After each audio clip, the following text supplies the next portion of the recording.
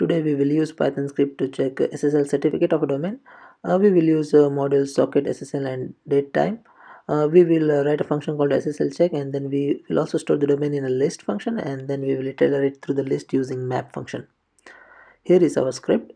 Details about the script and the function will be displayed on the screen. If you have any questions, please post on the comment section.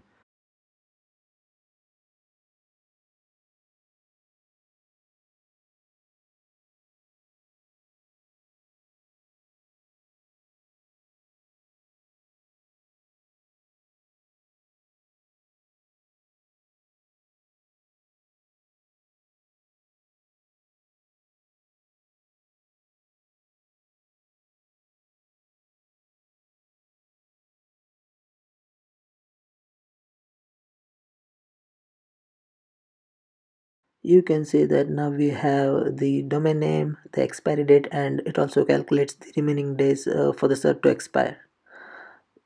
Thanks for watching. Please do subscribe my channel. If you have any suggestion, please post it on the comment section. Thank you.